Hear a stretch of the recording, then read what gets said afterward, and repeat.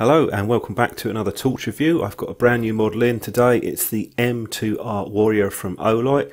Just come out, so I've been testing this, and this sample was sent in via Olight for an independent review. Just looking over the front of the box, you'll see some of the specs on this, up to 1500 lumens, just over 200 meters range, and on the back of the box it also lists out some of the features. Got some interesting ones with this model, including a double switch on the tail base cap, and we also have a higher output than other recent torches we've seen from Olight, as well as the ability to charge different batteries, normal batteries, with the magnetic charger. Just on the front of the box it tells you the information about switching the modes. We'll have a look at that later on. We'll take it out of the box. Nice presentation, premium torch, you'd expect these sort of things. And looking at the body, first thing you notice is it's quite a small torch, definitely smaller than a lot of the 18650s that I've looked at. Put the specs on screen for you. It's also got very nice knurling on it, quite thick, decent grip, and extends quite a long way up the body. Notice that double clip that we have. This is the tail switch. This is a two-position switch, so you can push it halfway or fully, and it's completely almost silent, as well as magnetic. Taking a look at the side switch, you can see there's a raised bump at the top. This also houses the LED for the low battery warning. There's some pretty thick grooves on this to help dissipate the heat, as it's a higher output torch. We've got a crenulated bezel at the top with the signature Olight blue colour. Now looking at the LED on this one, we have noticed that we do have a textured reflector, and it's quite thick as well. The texturing is quite coarse, so we're expecting something which is going to have a bit more flood than throw. And you see the markings on the base cap there. The double clip is quite a nice feature. You can also remove it and put it at the bottom section if you want, but as you can use it either way, I personally just leave it as it is out of the box at the top point, but you have a choice on that, or of course you can just completely remove it if you want to. That's the attachment hole for the lanyard. We'll just unscrew this. Comes with a pretty high capacity battery, which we'll be doing a test on very shortly. This is the 3500 milliamp hour cell. This is about as big as you get for a lithium ion cell. And looking at the base cap, you'll see the markings. The positive terminal faces that. It's not possible to get in there and take the magnet out. You can also see a spring at the top, as well as an inner tubing that has the marking for the positive terminal. This is the magnetic charging cable, same as the other ones that I've looked at on Olight, and it just snaps firmly into place on the base cap. The reason I have that inner tube is because you have that switch with the two positions on the base cap. This is the supplied hand strap, very similar to the other ones that I've looked at from Olight, and the holster is quite nice. This is very different to other holsters I've looked at. The material initially seems thinner, but you do have a popper on the back. There's also a belt loop under that. I like the fact that they've gone for something a bit different on this, and to open this one up you need to push it down. You can see it's covered by the fabric there, and open it up. Now I initially didn't think there was any padding on this, but there is a felt lining and there's some light padding on the sides and the front, so there is actually a decent little holster. It's just a bit lower profile, and I think they've done a good job on the design. You do have a hole at the bottom to let moisture out or water, and it's pretty secure thanks to the clip design too. Excellent fit as you'd expect for the torch, custom made. Definitely one of the nicer holsters I've looked at, and well done to Olight for trying something a bit different. Now because we've got dual springs, we can also use unprotected cells. This is the LG cell that I've done a review on. This is a high drain cell. You can use it for vaping and other activities. With cells like this you'll be able to hit the top power level of 1500 lumens. Now if you use the lower capacity ones, the 2600 or lower, you'll trip the protection, so you'll be able to go up to about 1000 on that. I'll explain that a bit later on. So once this is charging the LG cell now in the torch, so no custom batteries with this. You can use any battery that you want, flat top or button top to charge, and then when that's finished it turns to green.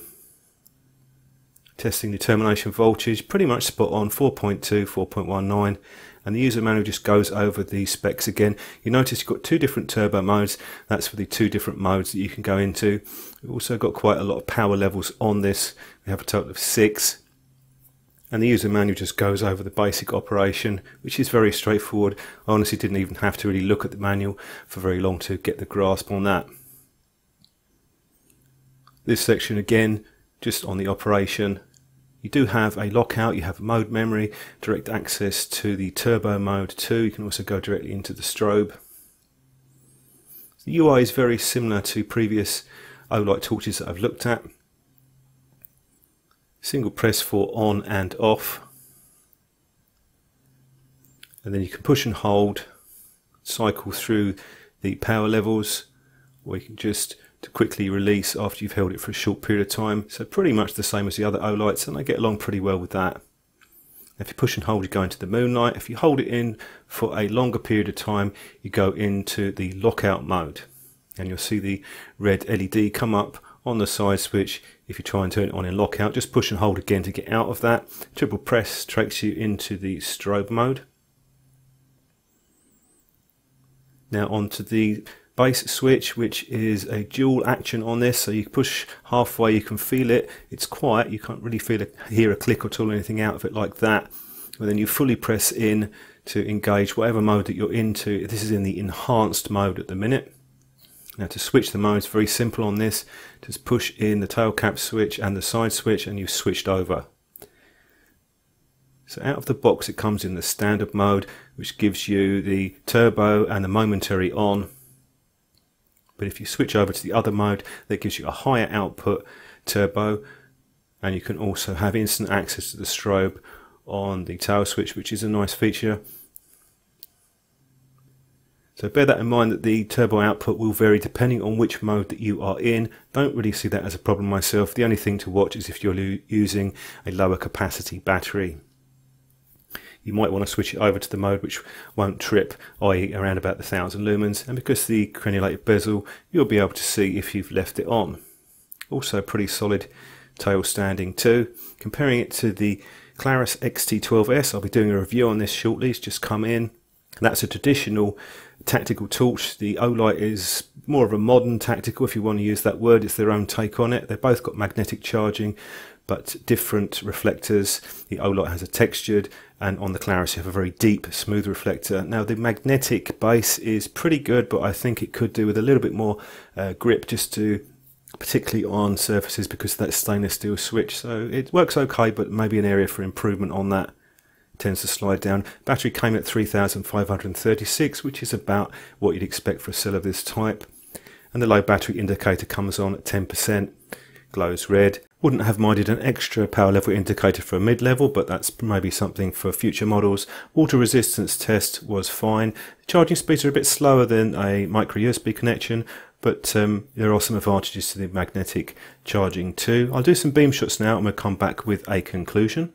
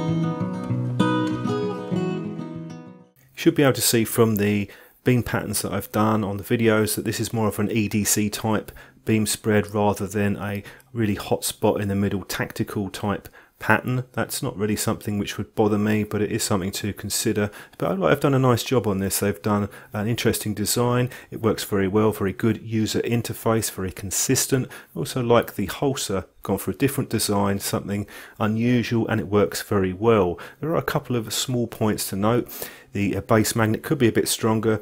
Magnetic charging speeds are going to be a bit slower than a direct connection, and possibly a spare O-ring and a mid-level battery indicator. But there's some good stuff here too. The dual action on the tail switch is very nice, works very well. Also was quite keen on the fact that you could charge normal cells in this as well. So the custom cells are gone. So any cell that you put into this you can charge, which is good news, particularly for those of us that have multiple batteries lying around. So let me know what you think on this torch. Would this be something that you'd be interested in, or would you change any areas of the design? So thanks for watching the video. Don't forget to hit the subscribe button because I'll be doing some more torch reviews, and I'll catch up with you in my next video review shortly.